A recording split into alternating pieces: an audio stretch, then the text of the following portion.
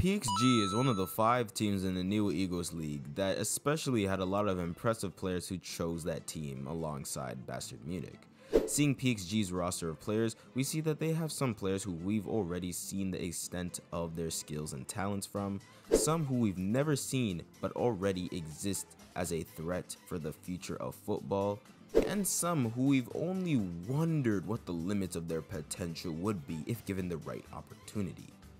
Now, last time it was Nanase, but in this video, we're going to be talking about Loki's successor, Zantetsu Tsurugi.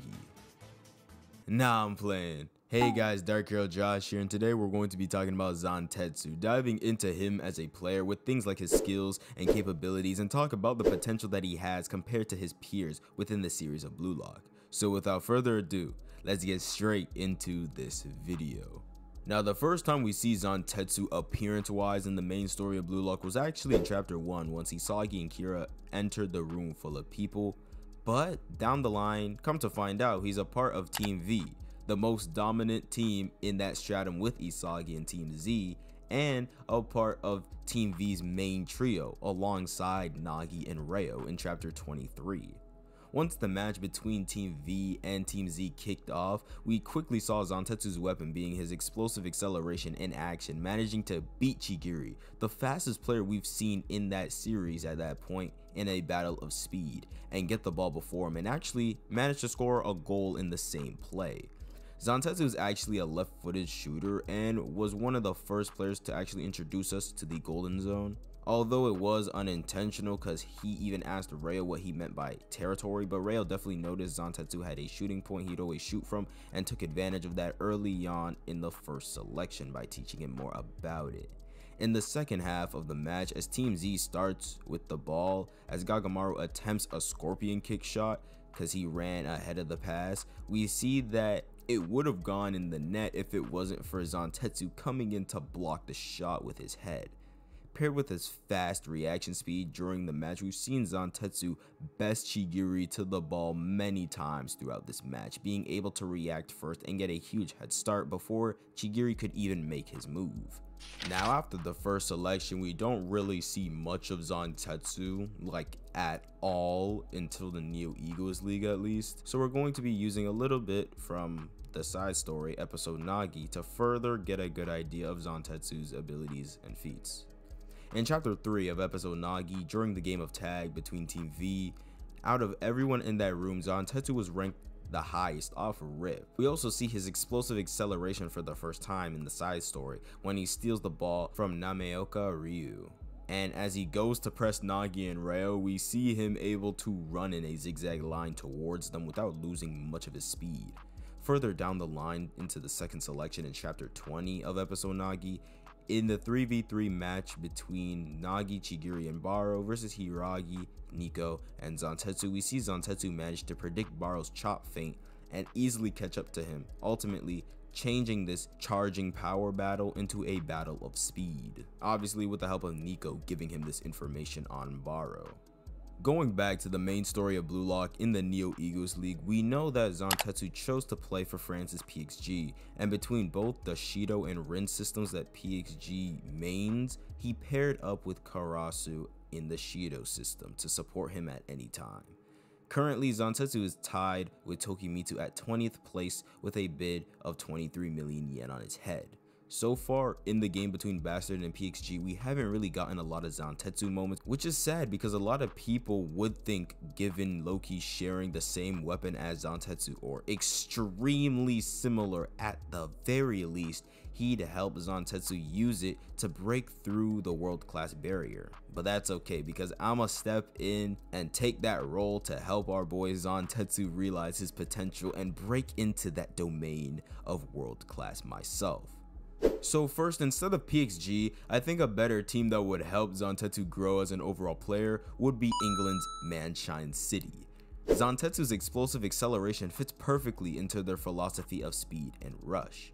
Like Chris Prince did to all of the Blue Lockers, like Ryo, Nagi, and Chigiri, will start by fueling up Zantetsu's body, pause and quickly assess Zantetsu's weapon being his explosive acceleration, and instead of solely depending on it like all the rest did up until this point without nurturing it, this is where Zantetsu will learn to take care of his body so his talent doesn't wither away.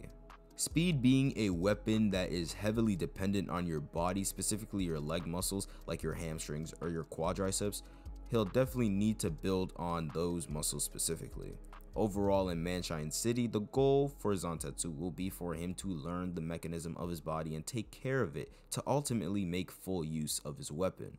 Because Zantetsu and Chigiri's weapons are damn near the same thing, he'd definitely be given a similar training routine to Chigiri in terms of body endurance training and stuff like that. This would also help Zantetsu maintain more of his speed while making quick cut-ins or change his directions while dribbling past opponents, or just maintain his speed for a longer time in general. Zantetsu wouldn't need to learn about the Golden Zone like Chigiri at this point because he's already had knowledge of it with the help of Ryo and has been relying on it since the first selection. So what I recommend that should be improved on instead is his range where he can maintain his acceleration speed. As we learned back in chapter 31, within a radius of 10 meters, Zantetsu's weapon was more dominant than Chigiri's, making Chigiri drag him to a distance further than that so he could use long distance sprinting most effectively, being that that was Chigiri's weapon. By increasing his range, Zantetsu will definitely have more dominance on the field and cover more space, specifically on the right side of the pitch, being that his golden zone's on the right side, so we'll just let it slide for now. As good as it can benefit Zantetsu offensively, he can also be an amazing defender as well. For example, if we put Zantetsu as a right back, with this upgrade as well as his already fast reaction speed, he can cover a lot of space defensively and just be all over the net blocking any shots being sent that way, and have the reaction speed to quickly mark any attackers trying to come in close and go in for the shot or pass in the box. Another upgrade that I think Zantetsu should have added to his bag are many different acceleration speeds that he can continuously use and instantly go into. Now, I don't know if that made sense completely, but stay with me. In chapter 91 of Blue Lock, after Team Rin managed to get the jump on the World 5 and got the opening goal against them, we see them start to lock in.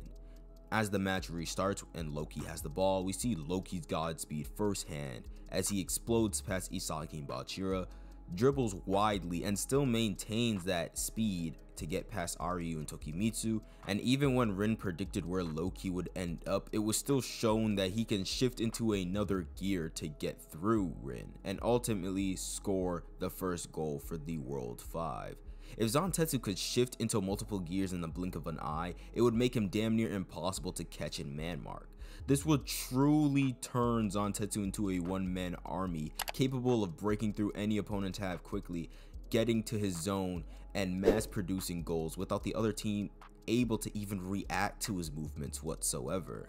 Now, a little side note, I'm pretty sure we all know that Zantetsu isn't really the most intelligent player in Blue Lock, and honestly, I don't think there's any way that it could be fixed whether he joins a different team or not in the New Eagles League. But if he had somewhat of the intelligence comparable to like Chigiri or something, or just thought for himself just a little bit more, he could definitely use his speed in much more creative ways than I could even think for him right now. Overall, if Zantetsu were to have joined a team like Manshine City to learn more about the mechanism of his body and build a better body to carry out those ideas, like a wider range for him to sustain his acceleration, or shifting into multiple gears by making use of that acceleration, I think that Zantetsu would have been a much more fearsome player to deal with in the New Eagles League that could excel well in positions like right wing or right wing back,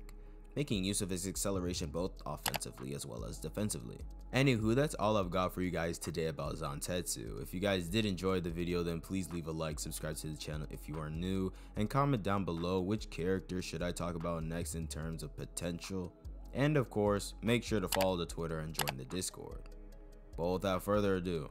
I hope you guys do have a great day, and see ya.